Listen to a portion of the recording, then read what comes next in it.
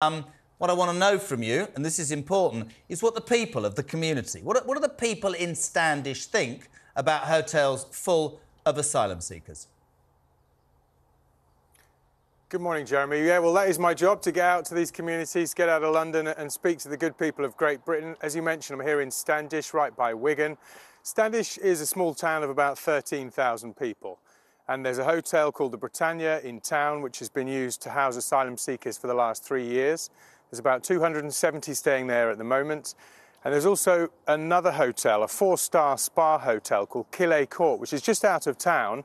And that's now currently housing around 100, 120 asylum seekers there. So we're talking about 400 asylum seekers in a town of about 13,000 people. And people here are slightly concerned, certainly as to that level of asylum seekers in their community, which they say is putting a strain on the local businesses, the local economy, and also, especially something that Robert Jenrick mentioned in his address to the House yesterday, was that hotels like Killay Court should be assets to the local community. It's somewhere that's used to host weddings. It's a big function centre and parties as well. And he would like to return those. So I think what I've found is that people in Standish are generally supportive of getting Killay Court back to use for their weddings. I know a number of weddings were cancelled there recently. That was taken over by the government in September. And there was a protest here. We're just outside the church in Standish. There was a protest here and a small counter-protest as well, which we might get into in a minute. But I've been in the area for the last 12 hours speaking to the people of Standish, and this is what they told me about the news that the government is going to start closing down some of those asylum seeker hotels. I think that Standish is probably not the right place for them. We're a little bit too rural, and I think the general consensus in Standish will be it's a good decision. Don't get me wrong, I don't mind asylum seekers, but there has been a lot of problems going on around it. Not saying that it's them, it's just what you generally hear, like people moaning about and taking over everywhere. If the boot was on the other foot, they'd be screaming the odds the other way, you know. It isn't fair, you know, and nobody would like to be in that position. And in war-torn countries, we have to be seen to be doing something.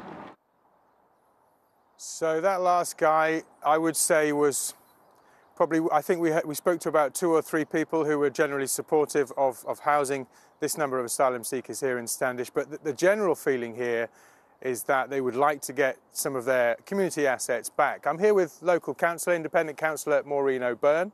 Maureen, you know, some concerns I'm hearing from the local community.